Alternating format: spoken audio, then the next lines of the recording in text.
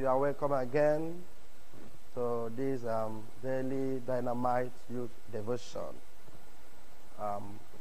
We pray this morning that God Almighty will bless you in the mighty name of Jesus Christ. Amen. Let us pray.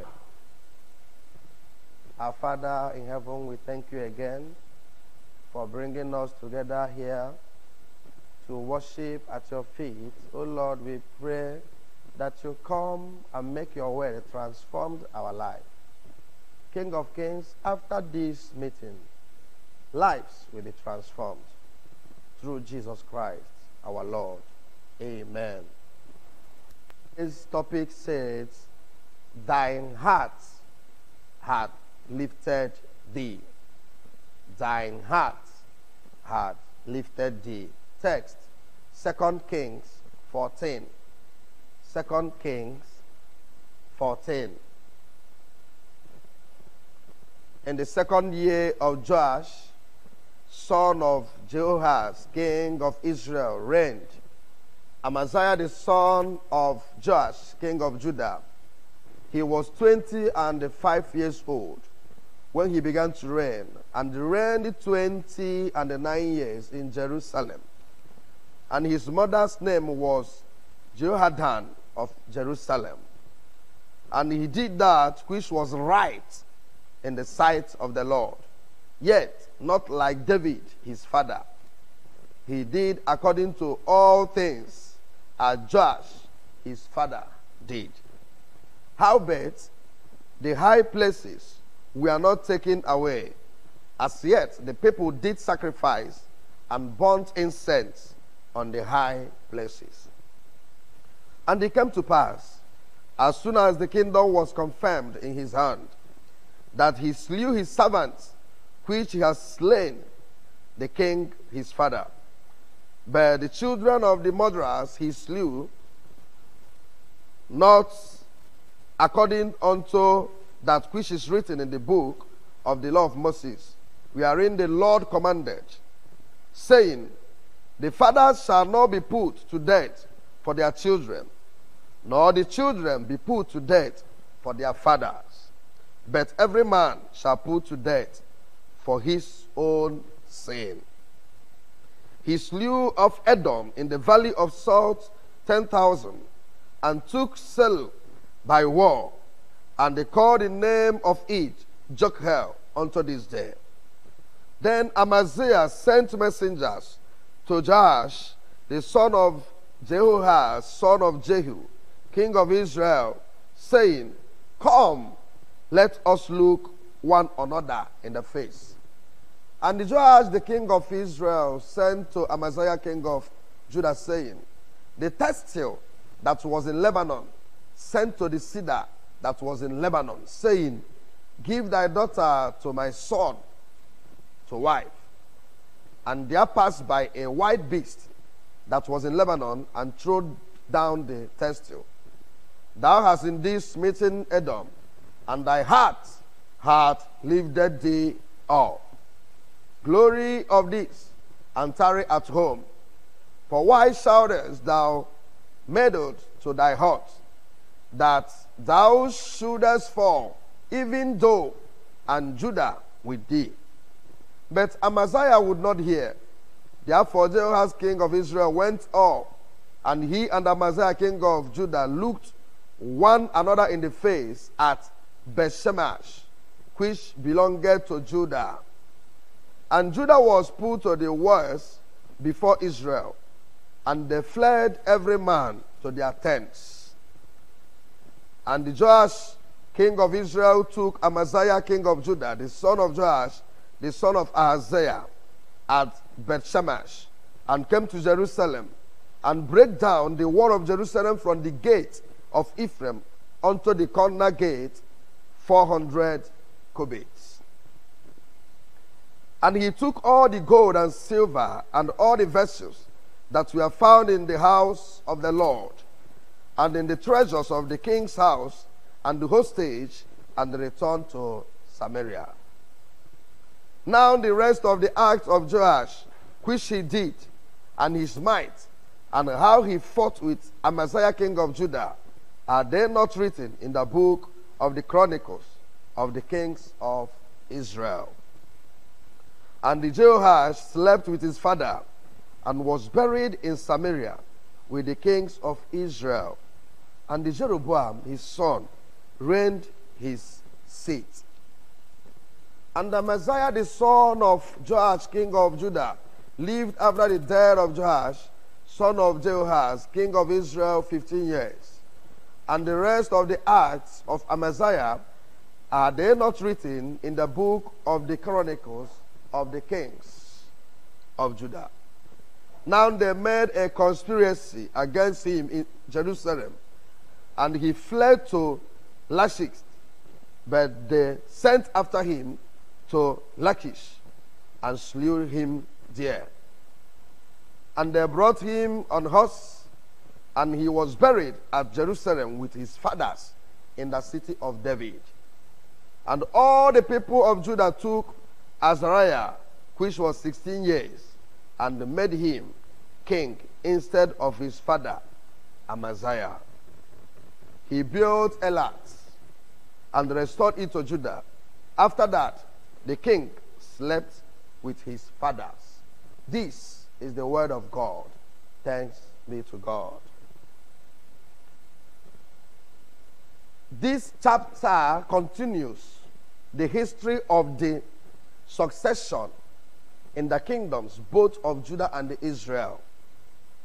Our anchor verse is in verse 10, which said, "Thou hast indeed smitten Edom, and thy heart hath lifted thee up."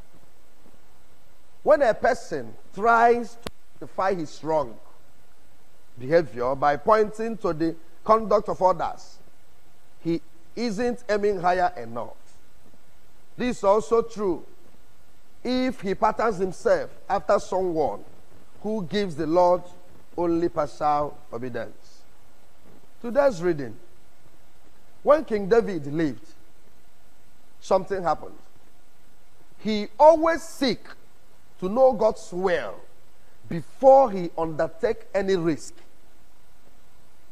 He always seek God's face before he undertake any risk, such as war. That is one thing we know about David.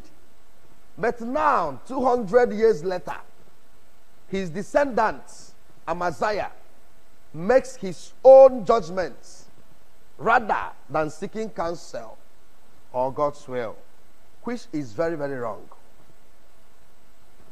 He convinced that he is stronger than King Joash in Israel, as he challenged him to meet him one-on-one in battle.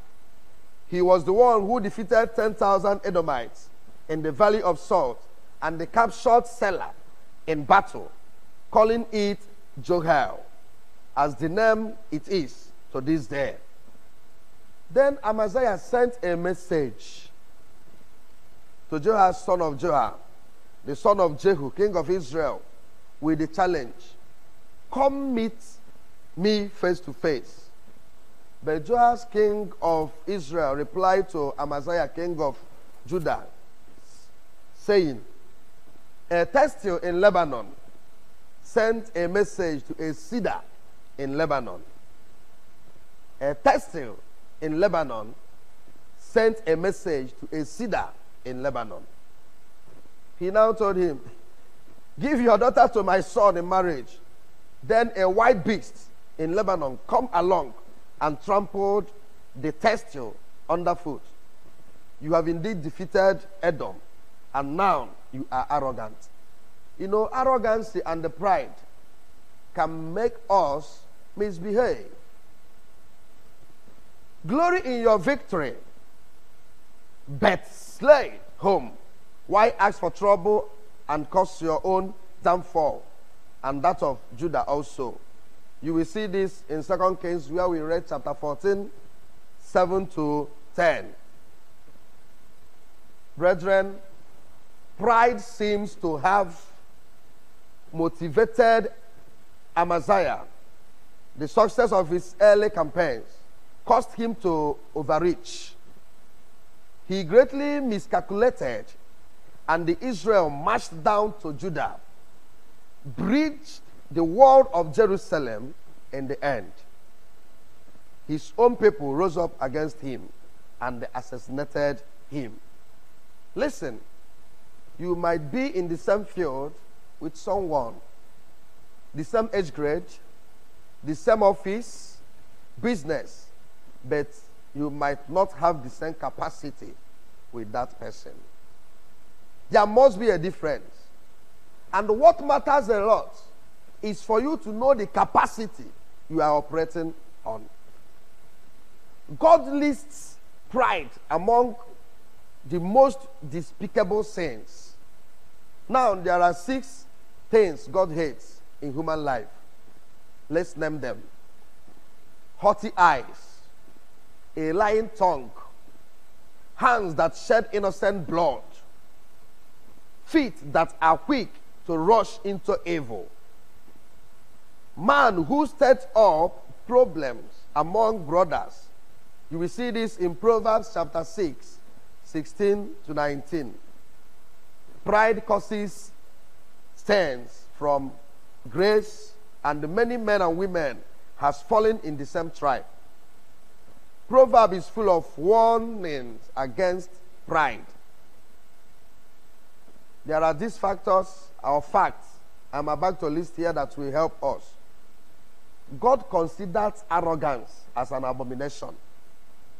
That king was arrogant. He never seeks the face of God. He does things the way he wants.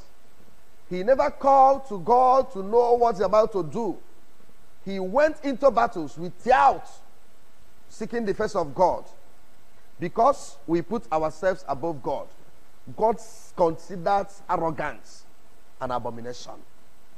Number 2, pride leads to disgrace because it demonstrates a lack of wisdom. Someone that is pride lacks wisdom. There is more hope for a fool than a proud man. There is more hope for a fool than a proud man. It is not glorious to seek your own glory. Very, very important. You cannot seek your own glory. The proud man fails to seek wise counsel. Whenever you see yourself as all, whenever you see yourself as everything, no one can tell me what I will do. My dear, you will fail soon. A proud man does not like to hear when he is wrong. That is one thing about people that have pride in them. No, they don't want to hear when they are wrong. The only thing they want to hear is, I have made it. I have made it. But hear me right now. No one has arrived. Don't think that you have arrived. Those people you met on your way up, I am telling you, you must meet them on your way down. In the end, pride is sin. It's listed among the 3 roots that causes sin. The lust of the flesh, that is seeking wrong pleasures. The lust of the eyes, seeking wrong possessions. And the pride of life, seeking wrong power. 1 John chapter 2, 1 to 6. Finally, Jesus, on the other hand, gave us the supreme example of humility as opposed to pride. In his own words, he said something. He said he only did what he saw his father doing, that he will not do what that is contrary to the will of his father. Paul said something in Philippians chapter 2, that though equal with God, he took the form of a servant, humbled himself.